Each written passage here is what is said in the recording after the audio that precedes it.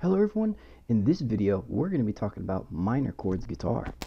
So we'll be studying those minor chords and figuring out how we're going to construct them based off of the major scale. Remember that the major scale is the original key, so everything's going to come back to that. Now let's just take a look at how that looks. So I'm going to play the minor scale on my guitar first. The thing is, the minor scale is actually just the same scale as the major scale. It's just that it starts on a different note. So you can actually see, let's look at these diagrams here. Well, the C and the F are going to be those overlapping notes right here. But notice how both of these scales have the same letters. They're just A, B, C, D, E, F, and G. So they're both the same scale. But here's the thing, we're just starting the scale from a different letter. Okay, so here we start on the letter A, B, C, D, F, G, A, and here we start on the letter C, C, D, F, G, C. Now because we started on a different letter, it's going to have a different shape, and it's going to feel differently based on emotion. It's going to have a different sound. So if we start on the C, that sounds good and all, but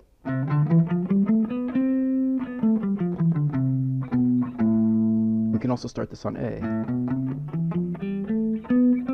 End it on C, right?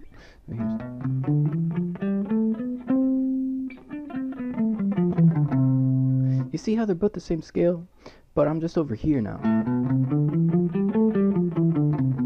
So when I start on the letter A, well, it makes it sound kind of sad. If I go back to C, it sounds really happy.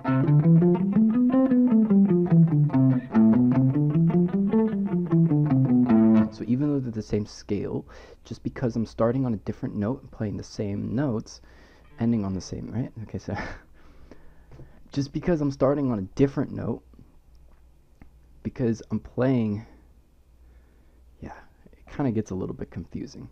But hopefully you kind of get the drift here.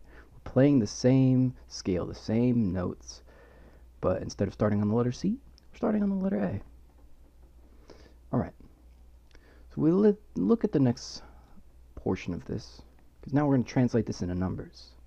Maybe it'll help to make a little bit more sense. So we have the same numbers, 1, 2, 3, 4, 5, 7, 8. 1, 2, 3, 4, 5, 6, 7,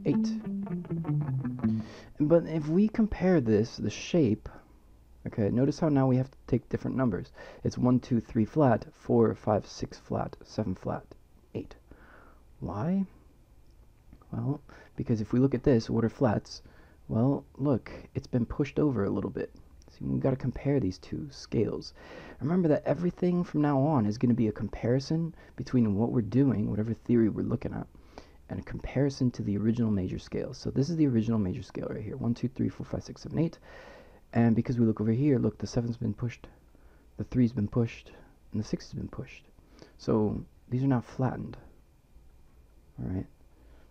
So we're just comparing everything to the major scale, and because we're comparing everything to the major scale, well, now we can look at the triad. Remember from before with the triads where it was 1, 3, 5, it's kind of like, that's how you make triads, 1, 3, 5. That's how you make chords, 1, 3, 5. You have to remember that, 1, 3, 5. So you do 1, 3, 5 on your scale, and you get 1, 3 flat 5, right? Because now you get 1, 3 flat 5. Yeah, there's an 8 here, but the 8's the same as 1, right? It's 1, 3 flat 5.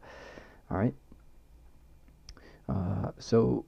Yeah, so just keep in mind, the 8 is the same as 1. These are the same things. 1 and 8. 1 and 8 is the same.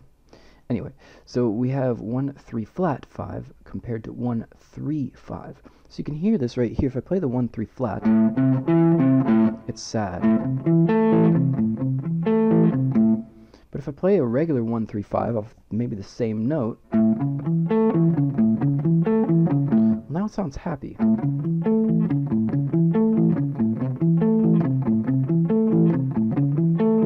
Happy, sad, happy, and sad. And we're just changing this one single note between the sad scale, or the sad triad, the sad chord, the minor chord, and the major chord, the happy chord, the happy triad, the happy 3. And that's why I call the 3 the indicator note, because when you change this 3, if you shift it over, It's going to change the chord from either major or minor. So this is the indicator note. Okay, so that note tells you whether it's major or minor. Right? So you can hear minor chords versus major chords. Major chords versus minor chords, because that third has been placed in a slightly different position. Okay, and then we call it the 3 flat because it's been flattened. It's been moved this direction to the left. Everything's moved to the left over here, right? Okay, so hopefully this kind of cleared things up about how you make minor scales. Again, they're the same scale. It's the same scale as the major scale. And then from there, we have to count the numbers, 1, 2, 3, 4, 5, 6, 7, 8. We have a different numbering system because the numbers compare to the original. And from there, we have to take the 1, 3, 5 to make the chord, 1, 3, 5. So we get this 1, 3 flat and 5. I mean, it's just the same thing as if we didn't have all these little flats, right? This would be so easy. But just because we have to put a flat and call it a flat, all of a sudden now it's really confusing, right? But it really doesn't have to be. Look at the shapes. Just look at the comparison between the shapes. You see, look at this shape. What's the difference?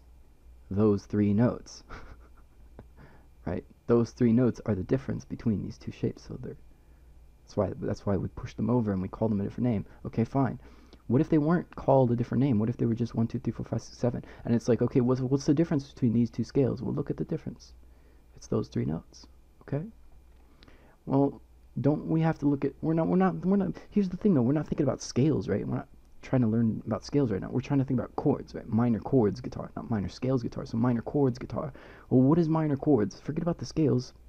Minor chords is 1, 3, 5. Remember? 1, 3, 5. That's how you make a chord, 1, 3, 5. So you just go off of that now. So you pick 1, 3, and 5. 1, 3, and 5. And now you have your minor chord. See? So if you look at the difference between the major and the minor one more time, you can see the only difference is that one thing. Makes a lot of sense now, hopefully. I mean, this is how it makes sense to me. You know. So yeah, sometimes it just takes a little bit of trying things out and maybe some more question and answers. So if you have more questions about this, you don't really understand, you know, I do offer a free introductory lesson. So you can go ahead and click the link down at the bottom here and schedule a free introductory lesson. If you have some questions about these chords, I'll be happy to answer them.